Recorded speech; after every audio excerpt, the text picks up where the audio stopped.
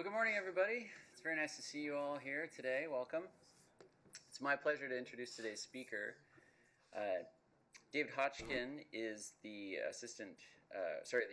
director of the intensive care unit here at Providence, Portland, and the assistant director for ECMO, which he's going to speak to us today about. Dr. Hotchkin completed his medical school internship, residency, and his chief resident year at University of Washington in Seattle. He also completed his pulmonary critical care fellowship there, and did a master's in epidemiology and clinical research. He has a former vice chair of the Clinicians Advisory Committee to the American Thoracic Society. He's used to be the medical director of the telecritical care medicine at Prov Portland. He's been awarded Portland Monthly Magazine Top Doctors many years, and he's a personal mentor to me when I was a resident here. I gravitated to David. I always observed him to have one of the quickest and fiercest minds in the ICU, and I always appreciated his practice of what I would say relentlessly evidence-based patient care. He allowed me to serve as or work with him in a shared practice setup during my third year of residency. So I have a great appreciation for this man, and today he's going to talk to us about the new ECMO program at Providence. Thank you, Jesse. Is this on now? Yep. Can everybody hear me okay? Always worry about that. So I am going to talk about ECMO today. I have no relevant financial disclosures regarding this talk, but I am going to discuss some products that are not available in the United States that have not been approved or evaluated by the FDA, just as informational discussions. The first thing, why are we talking about ECMO? Why, when we're supposed to be doing grand rounds for individuals, specifically for primary care physicians, when we're supposed to be talking for individuals in medical education and hospice and everything else, why are we talking about this esoteric small little niche inside of critical care? And the main reason is that we launched an ECMO program at Prov Portland February 1st, 2018, and I kind of wanted to talk about it, and it's something that people should know about. The other thing is that intensive care medicine is changing. It's constantly changing. The way that intensive care medicine looked when I started is different than it is today. Patient complexity is increasing. Intensive care medicine is changing along with our patients, and we have new and novel techniques that we'd like to have people understand. I sent one of my patients post-ECMO back into the community, and his PCP said, what is this thing that you did to my patient? I don't understand. And that's part of the idea. We also expect that new novel techniques are going to continue to emerge, and we're probably going to change the way that we practice ICU medicine moving forward. This is a typical ICU bed. This is what it looked like when John Mastronardi actually started his internship. So the patient laying in the bed, there's an oscilloscope, there's oxygen, and really the first intensive care unit was really designed based upon intensive nursing needs and not necessarily intensive, engaging, and very invasive technologies. This is a picture, granted it's a young teenager, inside of an ICU in France that really kind of shows what the ICU looks like today. So you have a patient in the bed, there are probably 15 different drips, there's a monitor, there's a ventilator, there's a CRRT machine, the patient's also on ECMO, there are chest tubes in this picture, and every single part of the patient is being supported. And that's a lot of what we're doing. If you step into a room in the intensive care unit today, there are so many machines that you get lost. It's sometimes hard to find the patient in the room because there are so many machines, plus isolation gowns and everything else that we do. ECMO's taking off. This is data out of the ELSO registry from July of 2018, just showing active ECLS centers. These are international, and you can see that back in 1990, there were about 60, or I think about 80. There are now over 350 centers. The drop-off that you see in 2018 is because it's a rolling readmission, so patients or centers don't repay their fee until it's due, just like everybody else. You don't just pay it every January 1st. So the number is actually higher in 2018, now at the end of 2018, than that data shows. The number of adult respiratory cases on ECMO has skyrocketed. There's a 463% increase in the utilization of ECMO since the early 2000s to now, and it's something that you're going to be seeing more and more of. Cardiac cases have also skyrocketed. Almost no cases back in 1980s, and in 2016, you're seeing over 1,400 cases cumulative. my goal today is to talk about ECLS, extracorporeal life support, and ECMO, describe the basic components of ECMO, describe the process or the progress of ECMO since its inception, review the indications for ECMO, the exclusions for ECMO, review the data supporting ECMO utilization, and describe the limitations and complications of ECMO and kind of talk about where this field is going. So what is it? Extracorporeal membrane oxygenation is actually just taking blood out of the body, spinning it around and sticking it right back in with the addition of an oxygenator. So it's basically a simple pump, circulates the blood, adds oxygen, removes carbon dioxide, and you can change the way that you make it work by hooking it up to the patient differently. The cartoons that are up there show a veno-venous circulation. So I don't know if I have my, I think here's my pointer here. So in this patient here, you've got a drainage cannula that's coming all the way down from the inferior vena cava. So the tip of the cannula is sitting at the cavo-atrial junction, coming all the way out, goes through a pump, goes back through the body, or goes through this blender and an oxygenator, and then back in through the internal jugular and deposits right back into the right atrium. In this one over here, we have a dual lumen cable catheter. So just one really big catheter that goes through the IJ, actually pulls blood out of the inferior vena cava and the superior vena cava, goes back through the pump, through the oxygenator, exposed to air, and then goes back in through the same cannula, being injected right here inside of the right atrium. We'll look at that a little bit more. ECMO is simple, kind of. It's a pump, an oxygenator, and some cannulas, and that's it. I spent 5 years trying to get this program up and going. This is the 5th year, so 4 years ahead of time. I spent so much time working on it. We put some patients on. My wife, who's a primary care provider here, came in to see what was going on. She looked at it and said, "That's it? That's really what you've been spending all this time working on?"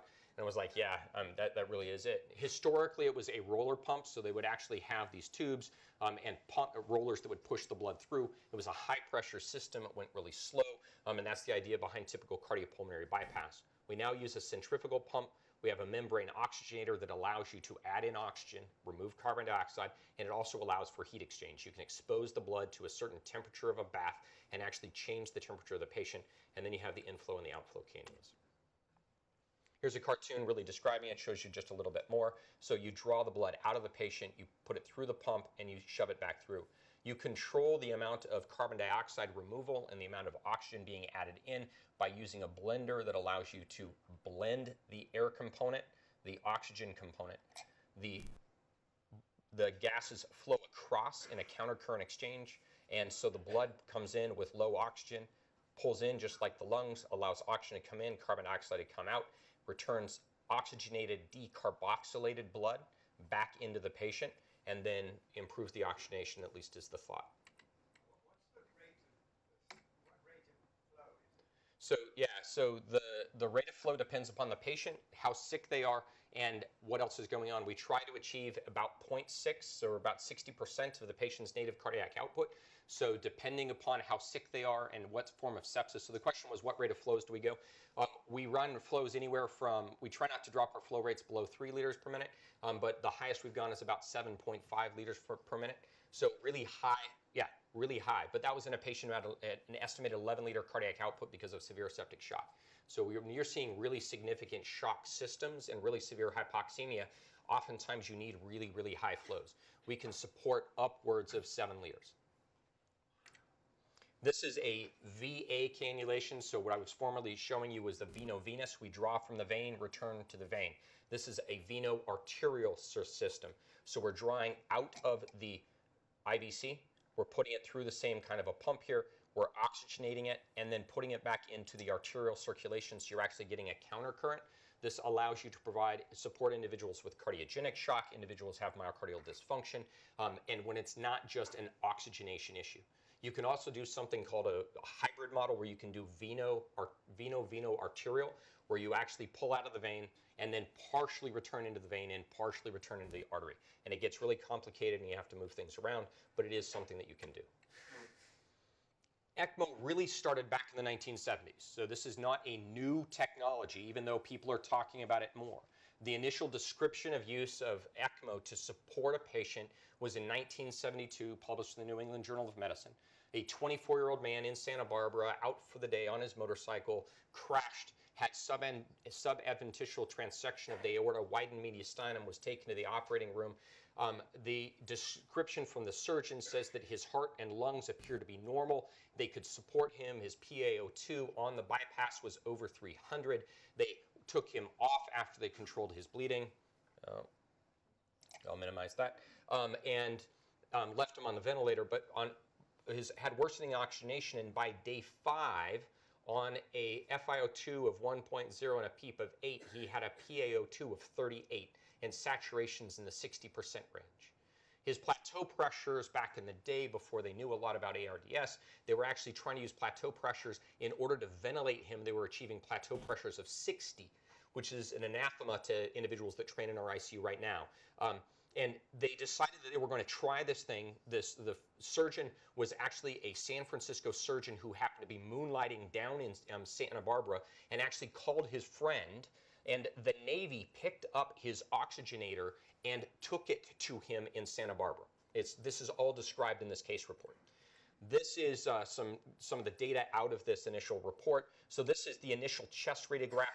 This is his chest x-ray 6 days post-operative. There's an endotracheal tube in place. There are bilateral opacities, and this actually really doesn't look that bad compared to a lot of patients that we take care of now. 48 hours post-ECMO, his chest radiograph looks better, and 30 days after injury, it almost looks normal. You can see here that the bypass, this is where they started him on ECMO. You can see his airway pressures here. They're already running in the 30 range, which is kind of standard for management of patients. They're going up to plateau pressures of 60, and once they're able to get him on ECMO, they can actually drop his plateau pressures. Still not into lung protective ventilation, but better. His tidal volumes here are crazy. This is just historical for residents when I tell you that we used to really, really give large volumes. At baseline, they're giving him tidal volumes of 800 milliliters, and here they're giving him almost a liter tidal volume every time they're giving him a breath. You can see that his FiO2 is kind of all over the place. It's up to 100%, it's down, and here they're trying to maintain him. And you can see what his PaO2 is. It's down here in the 38 range, and once he's on ECMO, things start to improve, and it gets up to a max of 390 at this point. This is what it looks like. This is the Bramson ECMO machine, or the Bramson oxygenator. This is a bunch of silicone tubing which is wrapped inside of a swinging arm that puts pressure on the machine and pushes the blood through the tubing. There's contact injury, it's silicone, so it activates everything. The machine is huge. You can actually see the nurses are back here. You can't even see them because they're hiding behind this massive machine. This is the first time it was ever used. This is the gentleman here. Notice they also trached him immediately. They did the trach at the same time they cannulated him. And this is a description from the same case report of how much blood they had to give to him. Notice he required 21 units of whole blood, 19 units of packed cells, 16 of FFP, 32 of platelets, and you can see his platelet concentration and his hematocrit running through here. So there was a lot of bleeding, there was a lot of hemolysis. The individual was incredibly sick, his kidneys weren't working, they had to support him with dialysis, but he left and walked out of the hospital, went to rehab, and that 34-day post-ECMO was when he came back in to get routine PFTs. So this was an individual that was supported for 5 days on ECMO, able to be weaned off of it and lived. So this stirred a lot of interest. People were like, well, this is great. At the same time, I think we need to have just a little digression to talk about ARDS, because ARDS is really kind of the driver behind why I'm talking about respiratory ECMO. There's different forms of ECMO, and really we're talking about support for respiratory distress. This is ARDS. ARDS is bilateral pulmonary infiltrates in an acute setting. The definition changed from 1995, which a lot of people know. In 2012, we adapted the Berlin definition, which is within 1 week of the onset of a known clinical insult or worsening respiratory symptoms, where you have bilateral opacities not fully explained by pleural effusions, lobar lung collapse, or nodules, evidence of pulmonary edema not due predominantly to left ventricular failure, and then we grade the severity based upon a PDAF ratio of less than 300, gives you the definition of ARDS. We call it either mild, moderate, or severe. The reason it's important is that mortality for ARDS remains about 40%.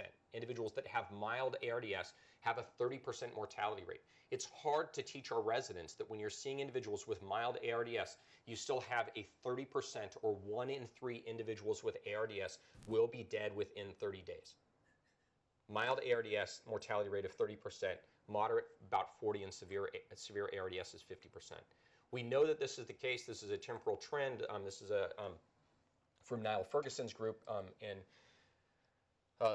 it's not the Brompton, it's the Giles Peak Hospital in the UK. But you can see that these are, we were looking at initially, even prior to this, mortality rates that were about 60% mortality rate. We're now looking at a slow trend down over time, but we're still looking at an overall mortality rate of about 40%. You can see this in more recent studies. When they looked at prone ventilation, the mortality rate was 58% in individuals that with what we would call moderate severe, so a PDF ratio of less than 150. If you look at the data out of the Oscar study, that we saw 50% of patients in each group, these are again with a PDF ratio of less than 150, had a 50-50 chance of death. So 50% mortality in this situation. Lung Safe study was just published in 2018 that showed the same thing. And this is actually a graph out of their study that really showed that the mortality rate ends up being about 46% for all comers. And this is in over 50 different countries. I forget how many different hospitals they looked at. These are all high volume ARDS centers that actually have lower reported mortality rates than the standard centers internationally. So it's a bad condition. It's really bad. The other reason that it's really important is that we know that if you ventilate the lungs wrong, that you can actually cause more damage to the lungs. This is a, one of those slides that everybody has to show when you're talking about ARDS. These are rat lungs that are taken and harvested, and they, right after they ventilate the rat, you give them, this is microscopic, so you give them peak pressures at 45 cc's. These are normal lungs. This is after 5 minutes of high airway pressure, and this is after 20 minutes. The lungs become necrotic, they fill up with fluid, they fill up with blood, they get destroyed. And we know that if we ventilate individuals with high pressures, that we will cause this over and over and over again. And part of the problem is that when your patients have severe hypoxemia, if you have nothing else to do, you try to increase the pressure on the ventilator to try to really improve the ventilation of the patient, improve the oxygenation. And when you do that, you damage the lungs more and more. So ARDS is bad. Back in the 1970s, we were seeing a 60% mortality rate. That means you were only seeing survival in 1 in 3 individuals. They said, we should really do something about this. In 1974, the NIH had the first, we always talk about ARMA or the study that was published in 2000 as being the first big ARDS study, but this was the NIH's first ARDS study that they were going to do. They were going to solve ARDS, they were going to fix their patients, and they did a randomized 150 patients to partial veno-arterial ECMO for acute respiratory failure.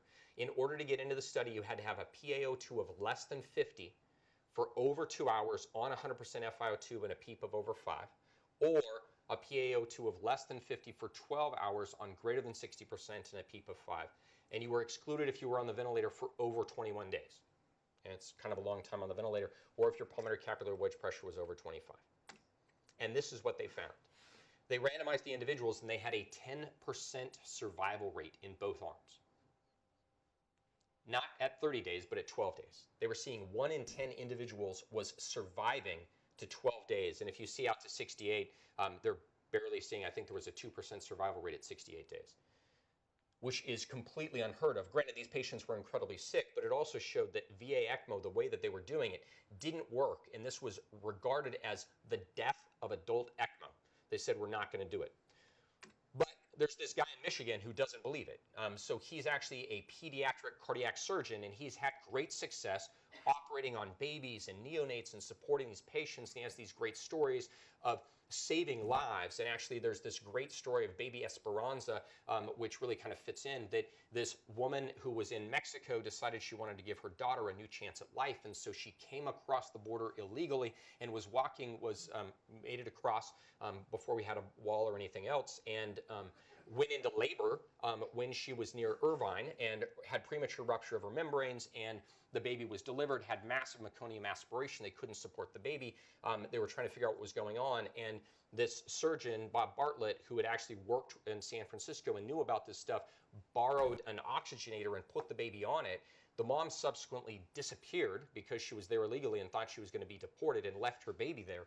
And they supported her, and the baby left alive, had been adopted, and there's now follow-up stories. She's actually the first neonate that's supported, and they've been doing support for neonates with meconium aspiration and severe pediatric respiratory distress syndrome for decades. Michigan started doing this, and you can see their experience back in 1980s. They were doing not a lot of cases, but they were just doing a little bit here and there. And then right around here, they started using it for cardiac support. And then as time went on, they had some cases where you thought, well, maybe this would help an adult. And so they started doing some, they started to expand it, and they were really doing more. And there were a lot of people out there that were believers, people that really felt that they could do something with ECMO and it would change their life, and they would see improvements if they could just really get the technique down. Plus, there were changes over the decades. When we first started doing ECMO, we used low flows and we did veno-arterial ECMO to support individuals with respiratory failure. As you imagine, if you're taking a center, you're taking blood, you're putting it through high pressure and then now putting it back into the artery. You're increasing risk of clot because you're squishing the blood, damaging things, and you have a low flow system. And we know from Virchow's trial that low flow and exposure to a sticky surface increase the risk of clot. So patients were having strokes. You were actually taking clot and shoving it back into their aorta and having it distribute into their mesentery, into their legs, or even back up into their head. There was increased bleeding. Individuals had Harlequin syndrome. If you administer oxygenated blood into the leg, but the heart is still pumping and the lungs are damaged, the heart's pumping deoxygenated blood, which is now being pumped to the head, so you're actually causing cerebral anoxia while you're perfusing the leg, and that's not a good thing to do. They use silicone membranes, which increase the risk of clot. They use the roller pumps, as I mentioned. We started talking about doing veno-venous, where we said really the problem with these patients is they just need oxygen. They need oxygen to get rid of carbon dioxide, but it's not so much that they need cardiac support the majority of the time. If we run things really high at a really fast rate, then it's unlikely that we're going to have clot. If we run it at a really high rate, there's less risk of bleeding.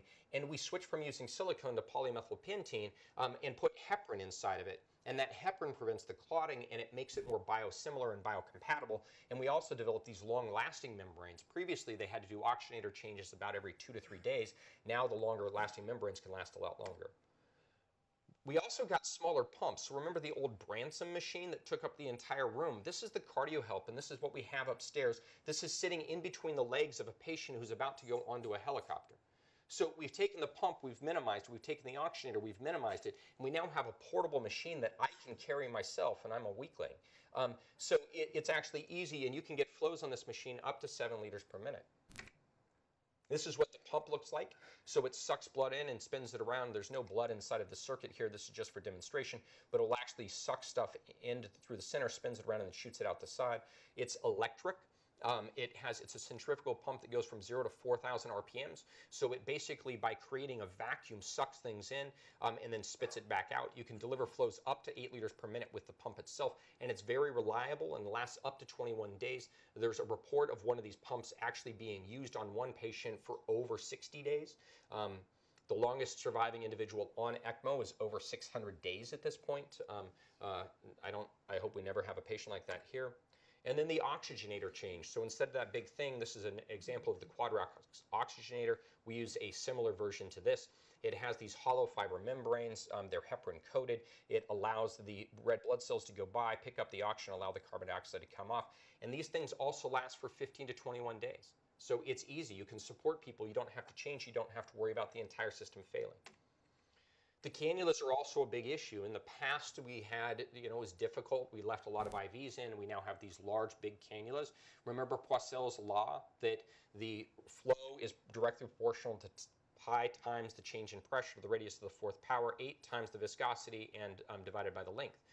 What that really means is that the flow that you can generate is a function of the fourth power of the cannula diameter. It's really the radius, but we think about the diameter.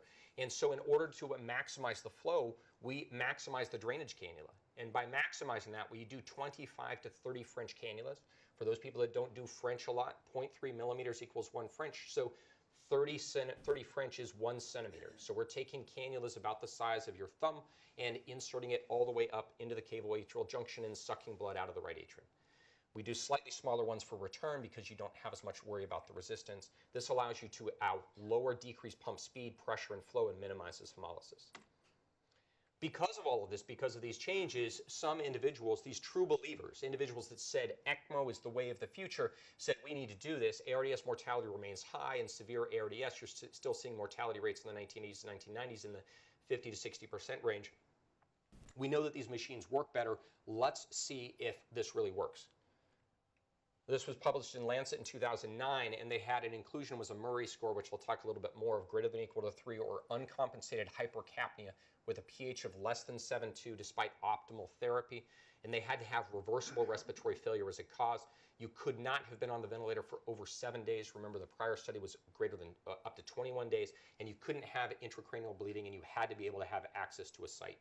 The way that the study worked is that you had to so they had 766 patients were screened. They excluded 586, 103 because their ECMO units were full.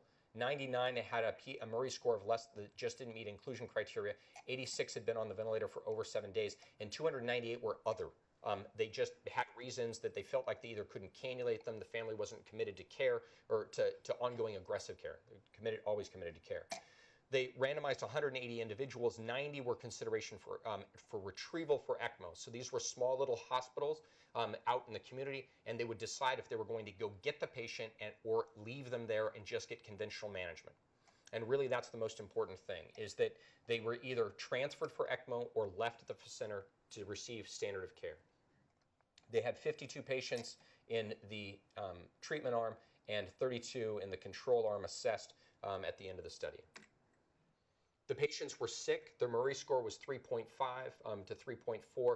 That's a component of, it's a summed average score of the P to F ratio, how much PEEP they're requiring, the lung compliance, and how many quadrants on their chest x-ray are actually involved. So you can see the majority of these individuals actually had almost all 4 quadrants, or at least 3. Their lung compliance was very low, and most of them had a very low pH if that was the reason for going on it, with a pH of 7.1. And this is what the survival curve looked like. So it showed that 50% of the patients that had control therapy died, and only about 60%, and 60% of individuals that got ECMO survived, which should have been regarded as a success, right? So ECMO shows that it works. The problem with the study is that, and when you look at the number, those individuals that met the criteria for death or severe disability at 6 months, you had survival of 63% versus 47% with a p-value of 0.03. And when you look at those individuals that the p-value is 0.07 for 6 months, though, which really raises the question of whether or not you're just expending a lot of resources right up front to not get you past 3 months. The other problem is that the patients who were left at the standard centers didn't get standard of care. Over 30% of patients didn't receive lung protective ventilation, and lung protective ventilation is the one thing that we know consistently improves outcomes in ARDS.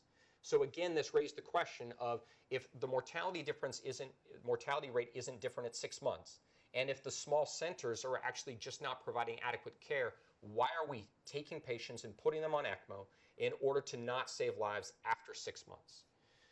There was not a lot of prone positioning at the time, so only 42% of patients. They gave a lot of steroids. And the other interesting thing that's a little bit weird is they did this thing called MARS. The study was actually, the center was actually doing a liver dialysis at the same time, so 17% of patients got liver dialysis in the study. If anything, that's a bend towards support ECMO, because the MARS study actually showed that it increased the risk of death. So those patients who got it were more likely to die. But it's just also an interesting, you're not supposed to put patients in 2 different studies at the same time. All in all, we know that when you look at those patients that were in the individuals that received ECMO were in the ICU for a long time, and if you survived, you were there for a really long time, about 35 days on average, which also really increased the risk of cost. The Caesar takeaway was that because there were, the other thing that I forgot to mention is, if you go back into this part here, is that not everybody actually got ECMO. So of those 90 that were transferred, only 68 received ECMO, and those are all included in the survival period, right? So 22 patients actually that were transferred for ECMO didn't get that. Because of that, the recommendations of the ECMO group were that those individuals that had a Murray score of over 3 or had a pH of less than 7.2 on optimum conventional mechanical ventilation should be transferred to a center with an ECMO-based management protocol to significantly improve survival without severe disability. But that left a lot of controversy. There was low adoption of lung protective ventilation in the control arm. It was a high cost in the NHS. It was about $120,000 per patient and about $40,000 quality adjusted life year for those individuals who survived. It's still less than the data or the threshold we've established with dialysis, but people took this away as just transfer the patients to a high volume center. And some centers in the United States actually bought an ECMO machine but never used it. They said that all we really want to do is just be an ECMO center, and we'll be an ECMO center in name only. So there were hospitals that bought machines and they sat in the corner and they never used them just so that they could say that they could do ECMO because they didn't buy into the study. And this was really felt by a lot of people that this was going to be the death of ECMO. Really, right? 1972 was the death of adult ECMO. Caesar showed that it really didn't work, and we really didn't need to do anything. And the takeaway in the mainstream community was it doesn't really show that we need to do this on a regular basis. Published in early 2009 and later 2009, everybody remembers that we had swine flu. H1N1 was described in Mexico. Everybody was worried about this. There were pandemics declared. China was shutting down schools. Everybody was worried. The Perez-Padilla paper described these individuals, 18 individuals that had severe respiratory failure, sudden onset of symptoms, with 10 out of 18 individuals requiring mechanical ventilation and a 39% mortality rate for individuals presenting with H1N1. And everybody was freaked out. And this swept through the southern hemisphere, and we saw it in New Zealand, and we saw it in Australia first. And this is a chest radiograph from a young 25-year-old person who presented within 24 hours of the onset of their flu symptoms. And they went from room air to severe hypoxemia to a chest x-ray where you cannot see air at all. And on the CT scan, you see some air bronchograms, but you see maybe a couple of alveoli. And this is a chest radiograph of a patient that is not supportable with mechanical ventilation.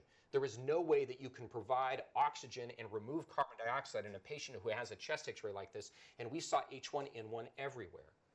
And they published their data where they looked at, it was a innate randomized trial because Australia and New Zealand were not set up to be able to support everybody. And there was a limitation on who they could take. And when their units were full, you couldn't take anybody else, and when they were open, they would accept patients in transfers. So this is looking at individuals who were accepted for ECMO and placed on ECMO with H1N1 and individuals who didn't make it on because there was either some contraindication or the unit was full or something else happened or there was clouds overhead and they couldn't get a helicopter to move them from the North Island to the South Island. And what you can see is that the survival rate for those chest radiographs, these were individuals that had PDEF ratios in the 30 to 40 range, was 80%. And those individuals that got standard care was 50%, which is what standard mortality for ARDS is. 80% survival, which didn't make sense when we were seeing individuals dying left and right. And they said that this is really interesting. And when you look at this and they do a propensity score and they look at all of the individuals that except when you did this propensity matching and kind of looked at everything else, everything in the analysis suggested that you saw a 50% relative risk reduction in the risk of death if you had H1N1 and you got treated with ECMO if you met their inclusion criteria. And all of a sudden people were talking about ECMO again, like maybe this really does help. The United States Critical Illness Clinical Trials Group actually came out with a statement in 2016 based upon this data saying that refractory hypoxemia is more common than in usual ARDS, and it's often shock secondary to RV dilation, and anecdotal experiences that shock improves dramatically with just treatment, and they recommended, with not a strong recommendation, but they recommended that ECMO be used. If you are in this situation, you have access to ECMO, you should provide ECMO to these patients. Which is really interesting because it's not completely based upon data, but it's based upon the experience of these individuals. And I got to tell you that my former mentor was the lead author on this statement, and he was the person who taught me that ECMO doesn't work. That's what he taught me. ECMO doesn't work. And we were at one of those centers at the time that had an ECMO machine in the box just so that we could have patients sent to us because we didn't really want to use it because we didn't think that it was going to work. But that led to Eolia.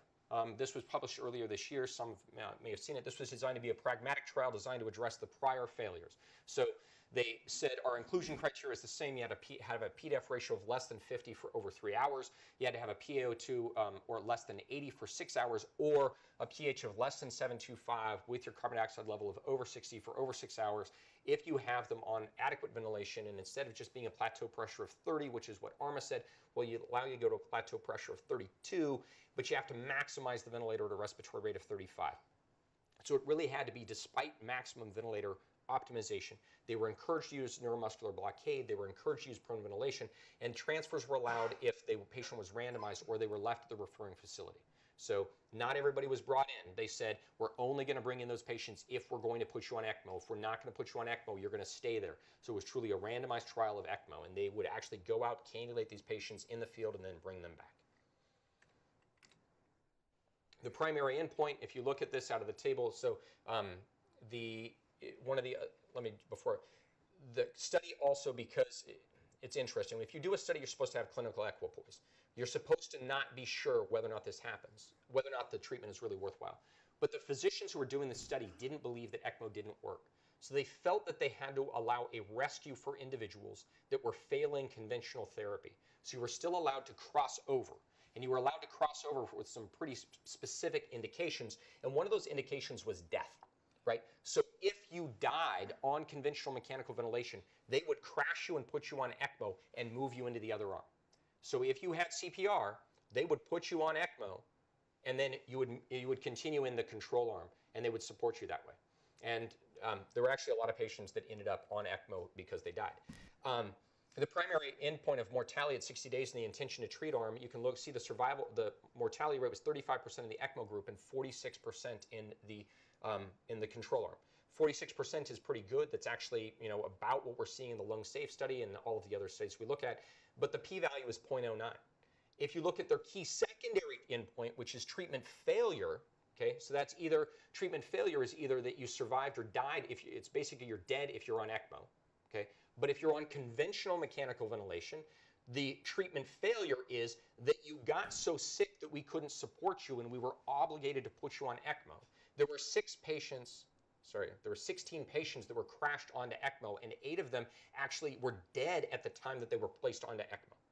If you count those individuals as deaths because they were actually truly dead, and if you completely excluded them from ECMO because 6 out of those 8 actually survived, that there's actually a mortality benefit if you redo the numbers. But the way that they did the initial study, the a priori pre-specified analysis, is it was a question of whether or not you were alive or dead, and so those individuals kind of sit off to the side. The study was stopped early secondary to futility. Futility because they were unable to show a statistically significant benefit if they were to continue the study to a pre-specified enrollment point. And this is what the Kaplan-Meier curve looks like. So the p-value is 0.07. But there's a pretty big separation here, and that separation actually looks very similar to the other studies that we've looked at. It is consistent with the Caesar study. It's consistent with prone ventilation study. It's consistent with other studies that we've looked at. And so really this gets into a question that, the key secondary endpoints, so ECMO group, and then the control group, if you look at treatment failure at 35% in the ECMO group, which is the same as the mortality rate, 57% failure rate in the treatment arm, and then the separation is much bigger with a p-value of less than 0.001. Neil Ferguson, who's the lead author on a couple of other studies and was involved in this, says that when you interpret a clinical study, you really only have 2 options. I already knew that, or I don't believe that, okay? And when you look at this study, you have to decide, do you believe the Aeolia study or do you not, right? So my bias is that I launched the ECMO program in February of 2018, and these results were published in May of 2018. I just spent 4 years of my life working on this, and I'm like, crap, what does this study really show me? And I spent a lot of time looking at this and reading the accompanying editorials with it. When you look at a paper, you have to understand the errors that are implicit in a study. There are type 1 errors. You prove something that actually was just a random occurrence, okay? False positives, or a type 2 error. You failed to prove something because you did not have the power to prove this. And remember, when you design a study, we try to protect against type 1 errors, right? So we set our alpha at 0.05, saying that we'll accept a 5% false positive rate, but we usually accept a type 2 error or a power of 80% in order to detect a difference. We are more willing to spend more money to replicate studies over and over again, accepting a 20% chance or a 1 in 5 chance that we actually won't set up the study to do this right. And this is just a good slide to kind of describe that, right? So with the male patient, a type 1 study, you're pregnant, right? It's not really true, but the type 2 error is that female patient with the protuberant abdomen with a baby inside that you can actually palpate, and they say, the really study shows that you're not pregnant at all. Or as Brian Cuthbertson says, when you actually look at, when we design studies, there's real world implications. When you try and do something, he's a statistician that works on these studies, and he says, this is an example of a conversation he has, can you do a power calc? Well, I need an alpha. Well, 0.05, that's what we always do. I need a beta, 80%, good. Confidence interval, 50%. Need a delta, the chance that we're going to see a difference in outcomes is 3%. You're going to need 5,831 patients. Well, crap, right? Now that I think of it, we're going to look for a difference of about 20% in terms of the risk that we're going to be looking at. In that case, you need 124. In reality, when we try and set up studies, we actually use data, and when we look for things, we assume that this is what's going to happen. The Eolia study was based upon old data before we had prone ventilation, before we had neuromuscular blockade, and we saw a decrease in mortality rate prior to when they were initially doing the studies, 50 to 60% mortality rate, and we dropped in the control arm our mortality rate to about 46%. If you do the power calculations based upon the observed outcomes, you would need to have 622 patients randomized and separated out in order to see the observed difference and actually be able to prove that you were actually able to do this. Okay? It took 6 years to try and enroll all the patients. It took a lot of money, a lot of resources. It's really unlikely anybody's going to do that. So some really smart statisticians said, well, let's do Bayesian analysis. Let's start with what our pretest probability is. Let's look at where we're at. Let's look at this data. Let's reanalyze it and look at it for a posterior probability and try and go through this. I'm not going to spend a lot of time on this, but basically, this is a really interesting study if you're really into statistics. Basically, this shows that if you're really enthusiastic for ECMO, this basically doesn't change your interpretation at all. If you're moderately enthusiastic, it doesn't change your interpretation at all. It actually supports that you should be doing ECMO. The interesting thing is that even if you're strongly skeptical about ECMO, the results of this study actually suggest that there's a 78% likelihood that ECMO actually saves lives. When you run that against the population, if we start doing ECMO using these inclusion criteria, if you anticipate the way that you would be doing it out of the Eolia study, the expectation is you would actually save 1,000 lives annually in the United States alone, with a number needed to treat of about 15. Which really doesn't seem like it's that big of a deal if it really would potentially help. The accompanying editorial by Roger Lewis and Derek Angus actually says clinicians and researchers should no longer ask, does ECMO work? Because that question appears to have been answered. Instead, the key question that should be asked is, by how much does ECMO work, in whom, and at what cost? The other thing to do is to look at real-world experience. So after the Caesar study, the NHS decided that they were going to invest, and they developed these severe respiratory failure centers. So it used to be just ECMO at one center. They now have 8 different ECMO centers in the United Kingdom. And if you have patients that meet criteria, they get a phone call and they decide what they're going to do. Between 2012 and October of 2015, they looked at 578 patients that were referred for evaluation. 14 were excluded because 5 died before they could transfer them. 14 were transferred to ECMO centers outside of the United Kingdom because of lack of beds available at these ECMO centers. 272 patients were left at the referring center, and they just got treatment advice because of either non-reversible respiratory failure, contraindications, the patients weren't sick enough, or other reasons. 73 patients were transferred to their facilities on mechanical ventilation, but they went out and retrieved and put on ECMO 219 patients, or 38% of all referrals. They have a survival rate for those patients that were placed on ECMO of 72.8% versus 16% in those patients that were declined. Granted, there's a huge amount of indication bias in this. This is not a randomized study, but the interesting thing is these high-value centers, these high-experience centers, they're seeing survival rates in these individuals that are greater than is published in any other field at 72%.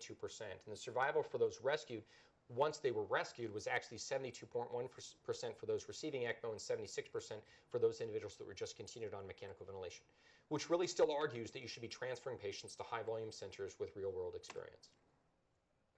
Where do we go from this? Well, this is kind of what I take away from this, is that if you have an individual with ARDS, you initiate standard lung protective ventilation, you try diuresis if possible, you resuscitate to improve their cardiac output, their oxygen delivery.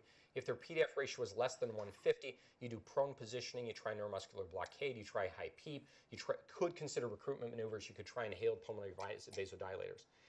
If, despite this, they have a PDF ratio of less than 80 for over 6 hours, or an FiO PDF ratio of less than 50 for over 3, or these other things, then you consider ECMO.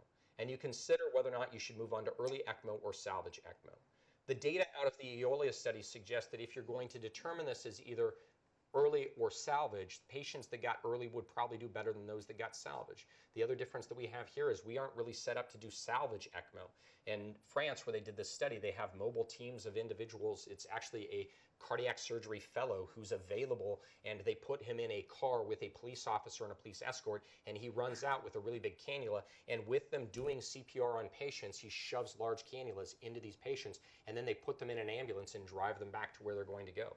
It's actually pretty interesting. There are downsides to ECMO though, right? So I've talked about the pluses, I've talked about what the data shows, but we know that you can have oxygenator failure. So you can have a patient that's just on it and all of a sudden the oxygenator quits working. That occurs about 17% of the time. You can get clots in the oxygenator. You have clots in the circuit. You can have bleeding from the cannula.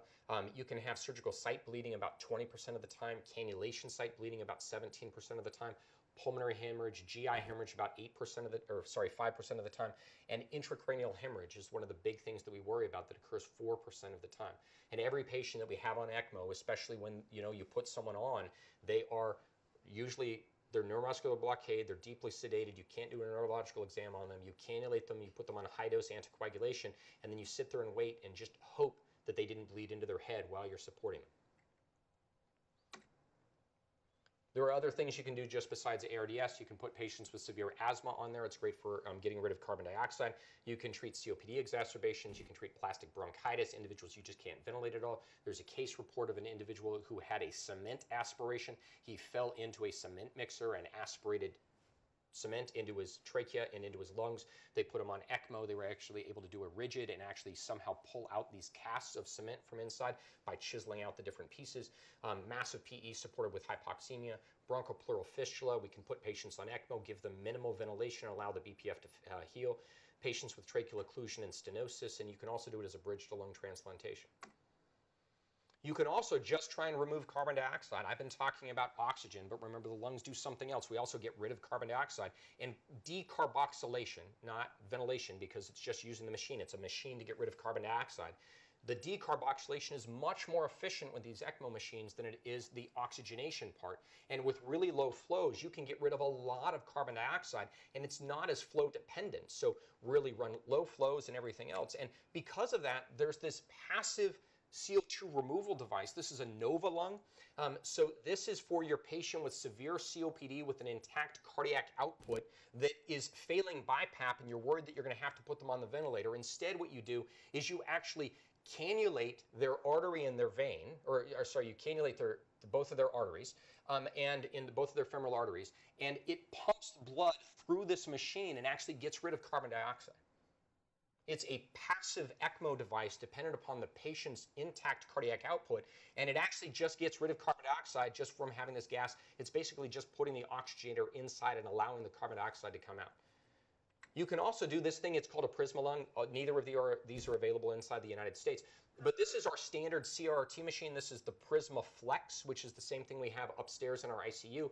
And they just have this added little thing on the side, which is the Prisma lung, which hooks onto it. And it's just a mini carbon dioxide removal filter and an oxygenator. And it takes the same flows that you use for hemodialysis, and you can drop someone's carbon dioxide level by about 40 to 50 points.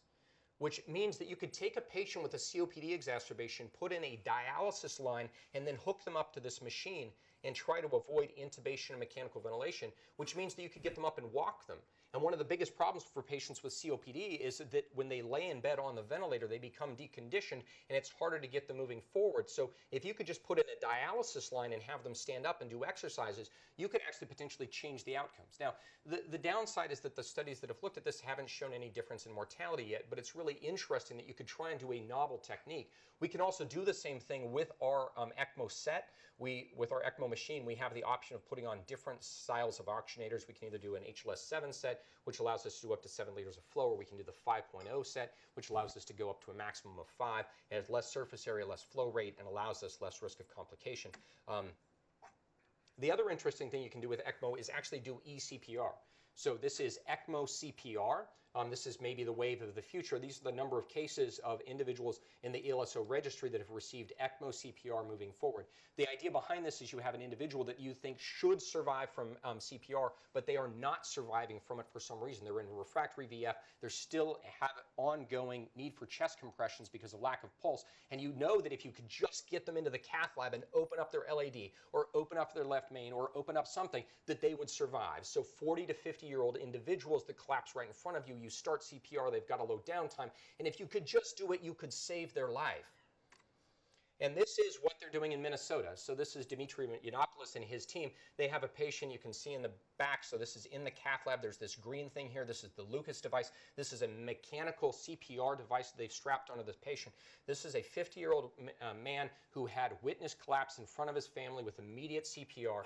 They were on scene within 5 minutes of doing this. They had the Lucas device in place with ongoing CPR. The patient was in refractory VF. They continued to shock. They continued to shock. They were down for over 10 minutes by the time they arrived. They had an end-tidal CO2 of over 20, which suggests that there was actually good flow. They had a palpable pulse, and then they put the patient on ECMO. They put the patient on ECMO, and all of a sudden, once you're on ECMO, you don't have to worry anymore because you've maintained cardiac output for the patient. If you get the flows going enough, it doesn't matter if the heart's pumping or not because you're just doing retrograde flow with oxygenated blood and providing circulation to the brain. And then they have the same interventional cardiologist then goes through the other groin, past the catheter that's there, goes up, stents the LAD, whatever lesion they see, and then they keep them on ECMO and bring them back. They are now doing out-of-hospital cardiac arrest, transfer to their center, and putting them immediately onto ECMO. They have an age criteria of 18 to 75 with ongoing CPR, refractory VFVT that meets the inclusion criteria, and they go through all of this stuff. Can you get in an angiogram? Can they get in the cannula? If they can, if their end-tidal CO2 is over 10, their PaO2 is over 50, and a SAT of over 85% with lactate of less than 18, they will place them on VA ECMO with a 25 French venous and a 17 to 19 French arterial cannulas. And then they go from there to cath lab to see if they can figure it out, and if they do, they continue it for an additional. If not, they try for 60 minutes to see if they can figure out the cause. If not, then they stop. But if they find it, then they just continue ECMO ACLS for 90 minutes if there's no return of cardiac function. And then they'll move them to the ICU to see what happens. And this is their mortality rate. I mean, looking at the 1 month outcome for these individuals that otherwise would be declared dead. So 20 minutes of CPR, refractory VF, the majority of data from the Get With guidelines suggests that most individuals cease CPR efforts at 20 minutes. So it's not a randomized trial, but if you're considering that historically 100% of these patients would be dead, they're seeing survival at 1 month of 10% and with a CPC performance status of 1 to 2, which is independent of 9 out of 18, which is pretty impressive that they're taking individuals that were dead and that they're doing this.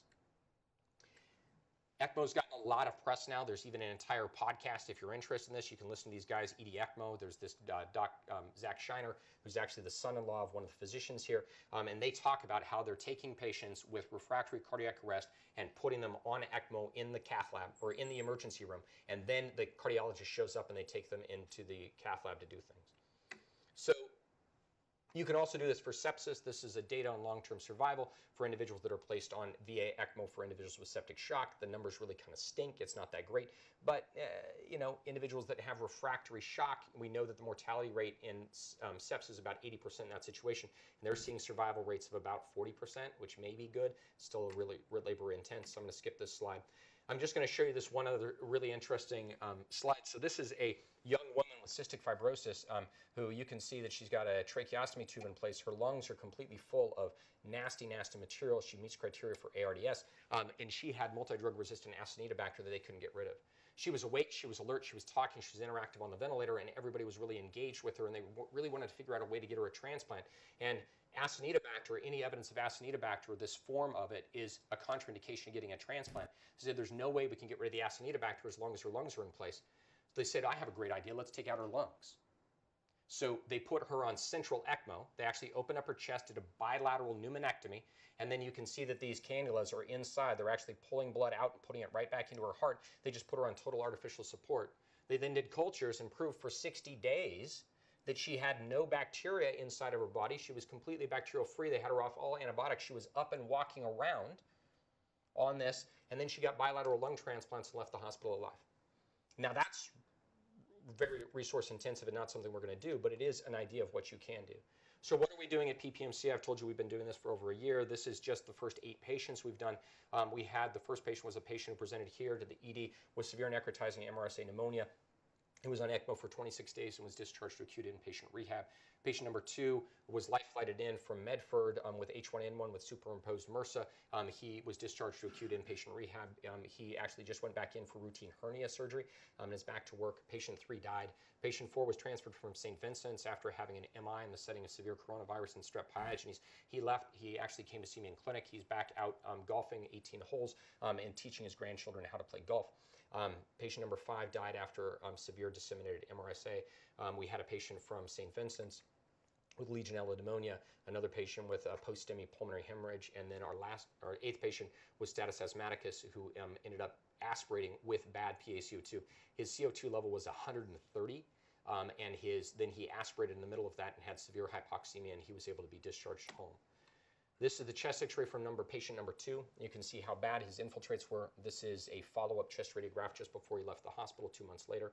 And this is patient number 6 who presented to the ER, awake and alert, short of breath, coded an hour after admission, had progressive infiltrates that went from a clear chest x-ray to bilateral opacities, was on ECMO within 16 hours of presentation, and her chest x-ray 4 days later after she came off ECMO. She's also back and doing well.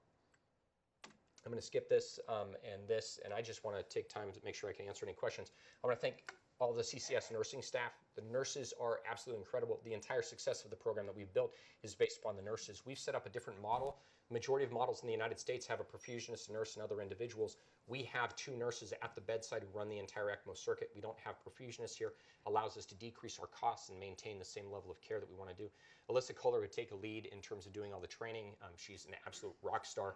PPMC administration who helped support and fund this. Jim Tuchschmidt, who kind of helped push and develop the entire program and helped get the funding for us. Louis Weber, who's our financial analyst. And then my partners, who are the best, who also take call and take care of all the patients and set up the foundation here that allowed us to build this program. So I also want to, since I think Jason Wells came back, Jason's the medical director of ECMO. I'm just his assistant, and he deserves a lot of credit for putting everything together as well. So with that, I'll take any questions you have.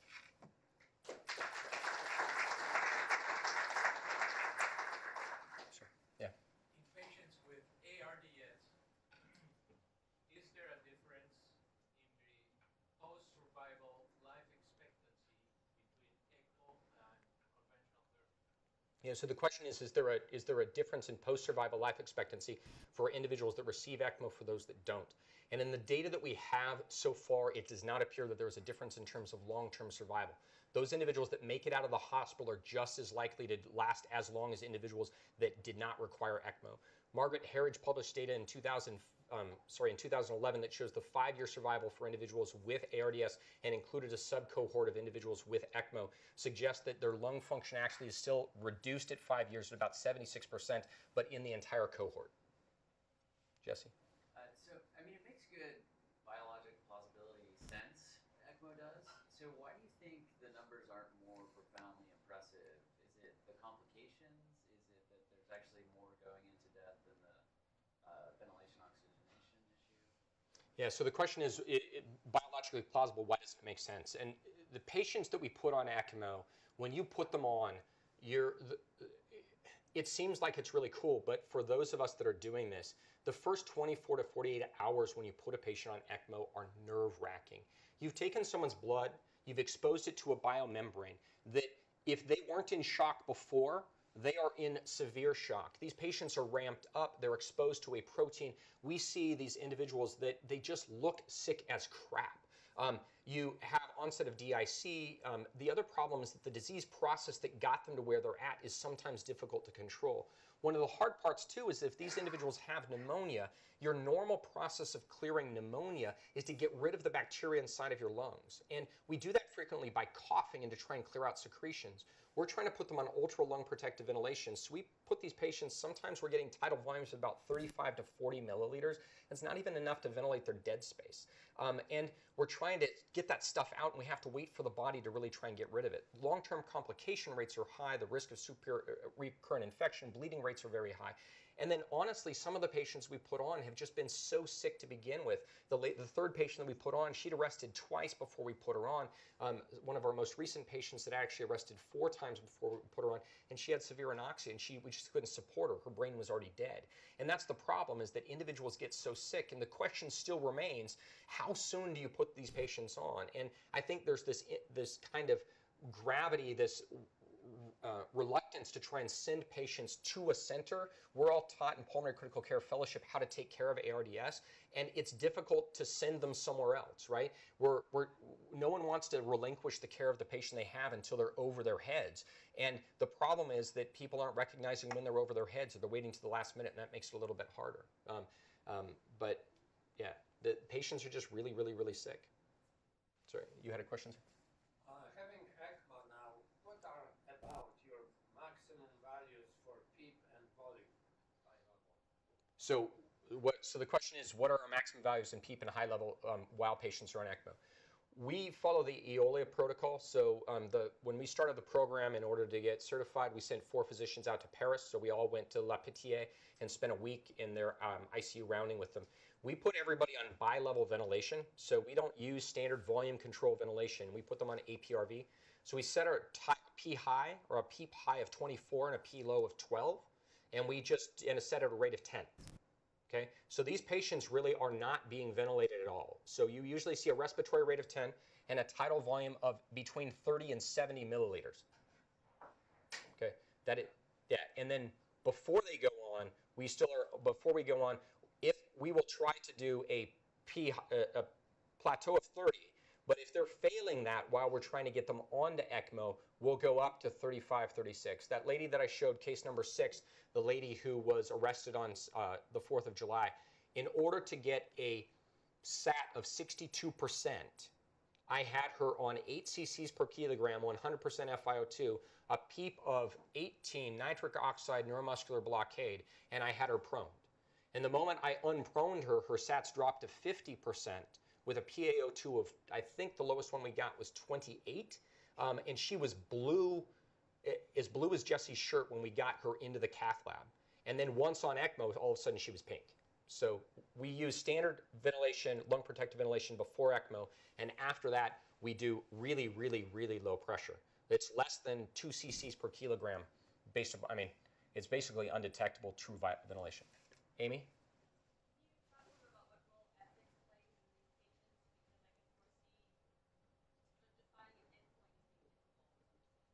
Yeah, so Amy's question is, how does ethics play a role? One of the inclusion criteria that we have at PPMC is we will not place a patient on ECMO if there is not a designated and defined surrogate decision maker.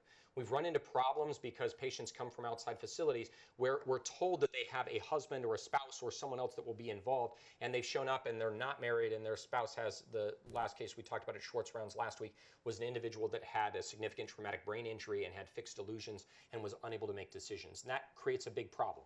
The ethics is actually an integral part of the training that we went through, and we've involved ethics up front.